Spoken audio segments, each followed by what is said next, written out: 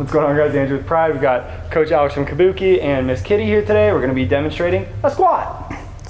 So, take it away. Okay. So we've already seen the deadlift video, right? We're going to assume that. We're going to assume people haven't seen this. We're assuming you've seen the deadlift, and if you haven't, where's it at? Right here. We all point in different directions. That's super handy. Okay. I put it that way. Someone's going to find it. Yeah. Okay, sweet. So a squat, how do we find a squat? Bending knees, bending hips at the same time? Yes, it's a knee bend. Knee bend. Getting your ass close to the ground. Yeah, it definitely used to be called a knee bend. If you look in the Russian literature, it just still says knee bend. Does it really? Yeah. Okay, so meow, just bend your knees, bend your hips. Sweet. You're so Asian. If we understand how to squat, okay, we would say, okay, we need to have a same position as a deadlift. So when we talk about bracing in a deadlift, we talk about the same thing as a squat, okay? So if I walk up and jab her, braced, right?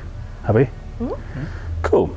So how do we start a squat? Can you just show me a knee break in a squat? Yeah. So this is weird, okay? Because if you break at the knee, we end up being limited in our range of motion. So just do a normal squat. So clearly Kitty can squat to depth. Right. Now break it with knee, as far as you can of a knee, far as you can of a knee. And so now it gets fucking weird, right? It just looks super uncomfortable, not quite as good depth. Really weird, right? Doesn't that feel awkward? That's weird. Yeah. Okay, so if we don't want to break him a knee, because clearly, look, I'll actually break him a knee on my squat and I'll show you what it looks like if someone doesn't have good ankles. Okay, so my normal squat, my hips, my knee break squat, and then that's me, okay? Sweet. God, it's been long. So she just got insanely mobile ankles. Yeah, right. She actually finds range of motion by collapsing her feet a little bit. Yeah. Okay, sweet. So show me a hip hinge. Hinge, oh, do a better one. You can bend your knees. Bend my knee? Yeah, just bend. Yeah, okay, more. Okay, so clearly that's not a squat either, right? Stand up, it's just a good time. Okay, sweet. They are dating, guys. This is not predatory. Yeah. A little bit though, just a little bit. Okay. Okay, sweet. So we have basically somewhere between the two must fall our sweet spot. Right. So now, could you just break at the hip and the knee at the same time? I keep going. Go all the way down? Yeah, sweet. That's a squat. Okay. Again. Sweet. So the only change from there to like a competition squat is putting a bar on your back. Yeah. Yeah? Sweet. That's what a squat is. Do you want to show us with the bar on your back? So, break a knee and hip at the same time. Straight back. Take a step backwards. Right, you're good. Bar on. Sweet. Okay. So that makes sense in terms of what a squat is and how to perform a squat.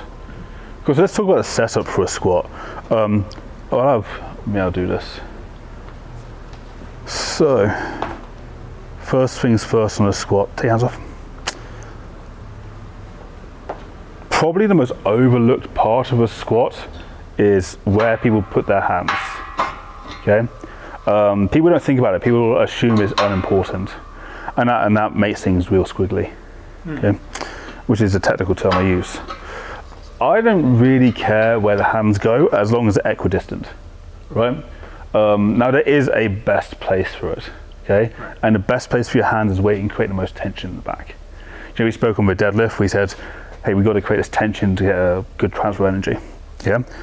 So Kitty actually knows where her hands go because she's a good lifter, okay? But you notice, so when trying, like equidistant, okay? Yep. Sweet. Now, if she takes a bar, goes super wide, super wide, go to the right hook, yeah. If she takes this, she can get under the bar, just unrack like this. She can still unrack the bar like this is all fine, okay? God, that looks so gross. I bet that feels weird, right? Yeah. At this point, one, you look at the elbow flare, this is always going to cause her to fall forward. Your elbow's right back there. So what he's talking about, just to be clear, is the elbows are so elevated just to create this position. Yeah. So she can tuck under, but obviously it's still a suboptimal position. Yeah. It's harder. Yeah, harder, and it's harder for her to create tension in the back, harder for her to pull on the bars. Wait, bar back in. You okay? Mm-hmm. So for anybody who's like wondering why that's hard, just think of it like doing a really like close pull-up versus doing a really, really wide pull-up. That tension is still harder to create. Yeah. Now, we could get in a position where, can you take like an extra narrow grip? Can you still fit under the bar? Yeah. Okay, we could take this position, and this is what a lot of people do. They say, okay, I'm just gonna take the narrowest grip I can, because that must be the tightest. Okay, you don't have to actually lift it. Nice. So give me a good hand. So if we get Andrew to stand, we're gonna come this way. Okay, I want you to grab me, turn side on, face the camera. Okay, I'm gonna, Andrew, pull me towards you. It's hard as fuck, right? Yep. Okay, it's because I'm really heavy. Now, bend your arm, right in close, pull me towards you. Then you're just leaning away from me. Or you pull me, yeah, hard as fuck, right? Yep. Now find a middle position, so here, okay? And pull me towards you. Yeah, you can make a lot more tension that way. And that's what we're saying, when someone goes, okay, I'm gonna make the tightest position I can, they're not fucking creating tension with lats, they're just getting fucking squished. Yeah. Right? Which is making them feel like they're creating tension because they're squished. Yeah. Yeah, it's not, Right. it's not optimal. Oh, compact. It's like, you're familiar with the FRC stuff? Okay, do you know about, I forgot what it's called. There's an optimal like arrangement of sarcomeres in the muscle, okay? Where we have, if our muscle fibers are too far apart, it's a weird way of putting it, it's hard to create maximal tension. Right, yeah. Okay, if there's too much, it's too close, yeah, just enough tension, yeah? Well, here's a length tension relationship. That's what Thank that's you, called. yes. Yeah. Okay, so we want to be in a position where we have optimal length tension relationship in everything, by the way. So where our hands are, for Kitty, this is the best place for a squat, okay? If you want to find it for yourself, probably pull-up position, probably. Yeah. That little hand thing is quite handy to figure out real quick, but probably, yeah, just. Okay, so our hands are equidistant. She get under the bar, this should sit, don't lift up, yep. This should sit in the middle of her back, okay? Now, high bar versus low bar, don't care, put it where it's comfy, okay? Yeah. I mean, yes, a low bar position, like really, really low bar, does shorten the lever, and then we end up with a really back dominant squat because it's a shoulders lever again. Some people are good at it, some people aren't. Just do what works for you. Okay, unrack. Okay, so when Kitty unracks, you see she puts the center of her feet under the bar.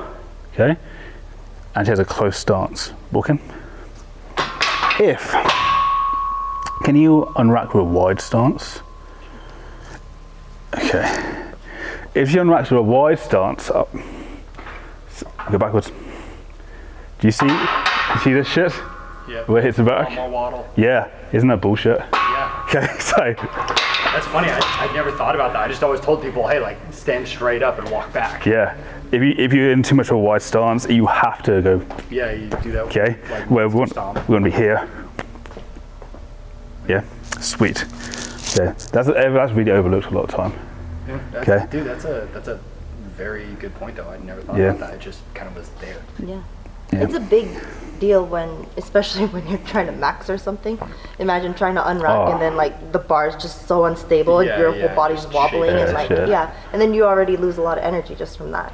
Yeah, for real. Like, all right, unrack again. Sorry, babe. Okay, at this point, she's not doing it right now because it's super light. We would actually create our brace now. Okay, because we do.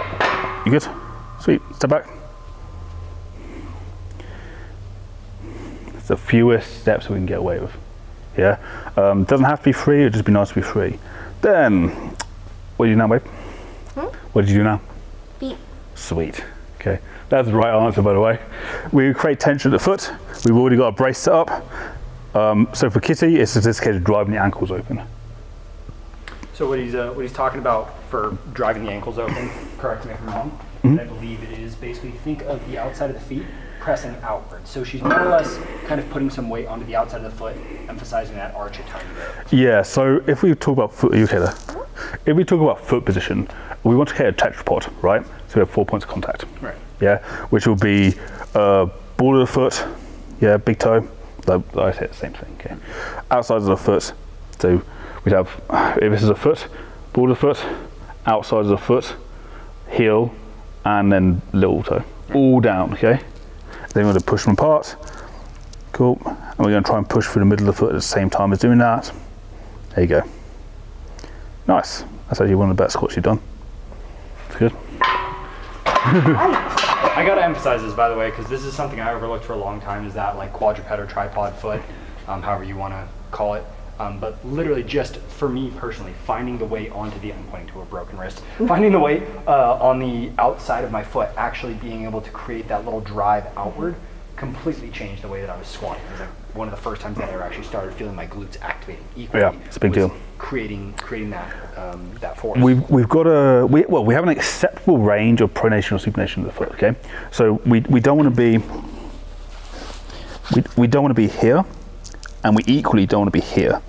Okay, we want to be in the middle. So most people will naturally fall into this position. So that's pronation, by the way, as the foot falling in there. Yeah, well, and supination open. If we're saying only put weight on the outside of the foot, we end up having this, okay, which is just as bad as having this. Right. Okay, so, and this is the problem with the whole knees out cueing. Okay, we say knees out cueing, people do this and they'll over roll. Yep. So I would rather say the knees out, I say ankles open, because that just puts me in the right place and I rotate. Okay, let me squat. Sweet. Okay, then everything else that applied in deadlift applies to this. Yeah. Like type bracing, breaking the hips, and bringing the hips back, hips forward. Show us. So, equidistant hands, brace, close, nice, step back, perfect, feet, foot brace. Nice walk in.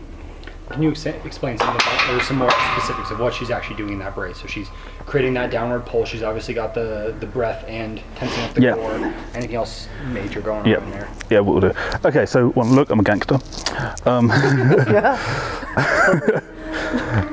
So we have different ideas of how to brace, right? We have an abdominal brace, which is what we spoke about in the deadlift video, creating tension here. We can also have like a shoulder brace, which is when we have a tension pulling on the bar to tie the lats into the abdominals, okay? So we would assume you don't actually have to brace, okay? We'd assume that when we actually have this brace going on, is really, really good, okay? When we tense the lats, it creates a connection point here. So we actually have a really, really stable spine. You can think of it as a suspension bridge. Yeah. Okay, we have multiple guidelines, creating cross tension or tensegrity, if you want to call it that. Yeah. Okay, sweet. On top of that, we'd have that foot brace, which we spoke about before, about creating tension of the foot, like grabbing the floor, driving outwards, rotating at the same time. So I would think that's how I'd say what bracing is. But I might be in a situation where like I talk about bracing all day, every day, so maybe I'm overlooking some. It's honestly, I feel like that pretty much gets everything. The only other thing that I would say is I've heard two different schools of thought, which one is pull down and the other is pinch back. I pull down. I pull down as well. I think pinch back is an error. I kind of agree with you, because I feel like pinch back just makes you pop. Exactly. I would say is even more basic than that. I would say that this is light, this is heavy. Okay. So when I pinch backwards, what I do is I have this position, or I have this position, right? Well, this position is further away from my spine. Oh, that's a good. So I create a bigger x-axis. So it just makes a harder lift. Yeah, one of the only things that I really say to people, and feel free to give feedback on that, is have the shoulders back enough that you at least have a little ledge to set the bar on. Yeah, I think that's a crutch for just having a poor bar position. Really? Yeah. Okay. Like I don't think you need to do that. I think we can actually have this position here, and the bar should just sit on our back. Like I'm not squeezing at all. I'm actually pulling downwards. Would you say that kind of matters on their level of muscular development? Yeah, probably. Okay, because that's usually it's only the like pinch the shoulder blades back if they're like, oh, the bar hurts. I'm like, all right, let's. So this is actually a really big deal. So people do this with a barbell, and they'll put it. If you can see where the bar is on my back. So swing around the back. Oh, so it's a squat. They'll do it here, okay? And this is sitting on top of that atlas bone. Right. And people will say, dude, the barbell hurts. And I'm like, yeah, because you got a steel bar sat on a bone. Yeah. Okay, that's fucking dumb. Right? Like, you wouldn't just like basic shit. You wouldn't put it on your wrist, right? Yeah. I mean, I definitely wouldn't right now. No. So what I would say is, okay, someone's saying to me, okay, this barbell hurts. I'm like, okay, put it a bit lower down. Like even just below the bone, that's still much more comfortable. And you don't need much muscularity to move the barbell down an inch. Yeah, I get you. That's a good point. So I wouldn't worry about that too much. But I also probably wouldn't start people off back squats anyway. Yeah, no, definitely. So there's that. It's not quite the opener. No, unless someone's a powerlifter. Yeah, exactly. But that's different. Okay, so anything else I'd say in this common faults, anything like that? Obviously, you've got like the chest fall and stuff. When you're so do you want to jump into chest fall? You got pronation. Yeah. I wouldn't do that very well. Just do a good morning. So chest pull pattern in a squat is the most common error. And it's a real pain in the ass to fix as well. I'm going to do a low bar squat. Sweet. That'll definitely make my chest fall. It always does. Yeah. Also, just if you display a common fault does not make you a bad squatter. I coached a European champion powerlifter, right? Right. She had a chest pull pattern every single squat. She was still European champion, right? Because her hips going to raise up early. That's so weird for you, isn't it? Okay, down. Okay, so to fix that, we're going to have multiple interventions, okay, depending on what works for the individual. Most of the time, I would say do a pin squat, okay? Because if we have someone do a pin squat, this might, that's low enough. yeah, that might be too low for me. So someone do a pin squat, right? Golly. Yeah, it's very low. Yeah. So essentially what a pin squat is, guys, is it'd be sitting on here. Yeah. And he would just come straight up from it. So yeah. Imagine that he's sitting on the pins, right? Yeah, exactly. And if I drive in a pin squat, but I don't keep my chest up, this happens. Okay? I just don't lift the bar. So when I do a pin squat, the only way to complete the movement is by doing it right. Yeah. Right, and if you can block off poor movement, then you only get good movement. Right. So win. That's one way. Poor squats are the same thing. Okay. Pause squat. Yeah, poor squats would be the same thing. Anything else? Again, there's like valgus knee. Oh, you're talking about corrections. Yeah, corrections for knee. I would say eccentrics, and then yeah. As much as I hate to like use this as the thing, you can also just like develop your glutes and like just focus on the pattern a little bit more. Yeah. A lot of times it's, you know, you're overloading what your body's capable of in that moment, or you just have like funky movement patterns, and sometimes you just need to retrain them. Yeah. There are some cases where there is literally just like a muscle deficiency. You know, some people just their glutes don't.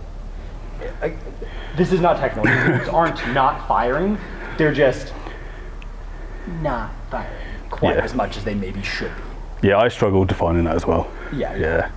It's a poor. It's not fully fired. Yeah, it's just poor recruitment, or they're being overpowered by other muscles. Yeah, I say poor sequencing. Yeah, boom. It's just poor sequencing. Yeah. Okay, so I would do those ones. Yeah, the eccentrics quite like. I give a lot of eccentric lifts out. Other faults is knee claps, so knee valgus. Just show us the knee claps in your squat, babe. Oh my god, isn't that awful? It looks so bad. How would I fix knee claps? Firstly, I would actually make sure the feet were right. If we are, if we're predisposed to having ankles which do this, okay? So if I'm predisposed to folding inwards, then I'm always going to collapse, okay? But if I can fix them on ankles, it's very, very easy to get it right. So that would be my first kind of call. I'd also say if this musculature isn't good, no, bracing isn't good, you're probably going to be predisposed to that as well. Interventions in terms of exercise, you can band it, I guess, if you really want to. Yeah, so what he's talking about here is just like creating a band at the knee where you're literally just having something to do. Again, it's R&T work. Yes. R&T work. Oh yeah, or at the ankle. That's another thing too, because and it kind of matters it depends on the individual. Some people are collapsing more at the foot, some people are collapsing more at the knee, but it visually can look the same. Yeah, we at Kabuki do a lot of stuff with bands around the ankles and around the toes, which is very uncomfortable but works really, really well. So look at that. I've used pause squats pretty successfully. I actually quite like a box squat for it. Yeah, I actually like it as well, because it kind of gives people something to, again, it's similar to like a pin squat, just kind of from a different position. Yeah, and for me, like the box squat addresses hip weakness, and it makes it really hard to collapse. Because if you're so wide anyway, like you're not gonna. Yeah, exactly. And then you could look at muscular weakness. One thing, if you can expand on it a little bit more, because I've used the creating like little wedges and stuff like that. So sometimes guys, it's literally just like sliding some 5-pound like weights under your heels, and that'll be enough for you. A lot of people will say, "Oh, this is going to change your mechanics so much that it's going to damage your pattern, like your squat pattern down the road." What would you say to that? This conversation literally happened a week ago. I would say no. Yeah, I think it too. Like, unless this is something you're overloading like crazy, and the thing is, this isn't like a forever thing. Like if you have to create a wedge at the ankle, like you're still needing to mobilize the ankle and still find a way to like actually get into that position. as opposed to just relying on that Yeah, forever. like, so we create the smallest intervention possible, always, okay? Yeah. But the idea that if I'm going to squat with my heels elevated, it's going to ruin my pattern of squatting, I would do something like this. Meow, come friend. Okay, this is a super easy example. She has no idea what's going to happen that way. Just jog backwards. Jog. Okay, jog forwards, jog backwards, and jog forwards. Does the jog backwards and forwards look significantly different after doing the alternate one? No. No. So why the fuck would a heels elevated squat change a normal squat? Like just because you're doing a different movement. Shit, man, that's a really good analogy. Actually, like it doesn't like just like I throw a basketball and I throw a rugby ball. Like I don't throw a rugby ball like a basketball just because I've done it once. Like damn. Yeah, dude. That's not how it works. Squat experts hate this one trick. Yeah, Dude, that's a great analogy, actually. Yeah, big fan of that. Sweet. Well, anything else you want to close out on? That's what you should title the video. Squat experts hate this one trick. Yeah, squat more. Do I have anything to say about squats? Yeah, it was similar to the deadlift actually, where I'm saying like, well, if you don't need to do a straight bar, barbell back squat, probably don't do it unless you want to. Find a variation that works better for you. Yeah, boom, there we go. Yeah, I have one client who absolutely hates back squatting. Yeah. Loves front squatting. I'm like, great, let's front squat all day. Front squat's great movement. Yeah, do that. 100%. I love it, dude. Yeah. All right, cool. Well, that being said then, guys, my name's Andrew with Pride. We got Coach Alex with Kabuki, Miss Kitty, and we'll see y'all later. Hey, what's going on, guys? Thanks for watching. If you liked this clip, if you got a lot of value out of it, which you know you did, go ahead and share this to someone else who needs to hear it. And make sure that you like and subscribe wherever you're viewing this. We've got a YouTube, we've got an Instagram, we've got all that jazz. Go give us some love, and I'll see y'all there. Later.